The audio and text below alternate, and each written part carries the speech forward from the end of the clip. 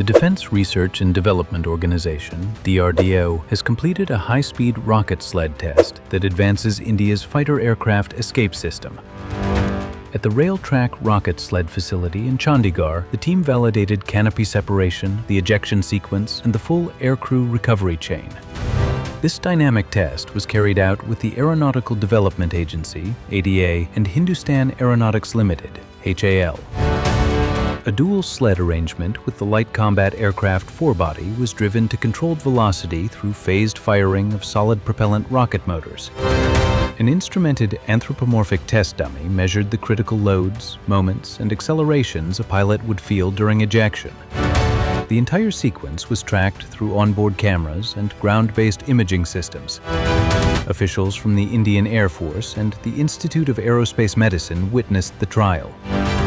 The Raksha Mantri praised the achievement as an important step toward self-reliance in escape system technology. The Secretary, Department of Defense R&D, and Chairman of DRDO also congratulated the team for the successful demonstration.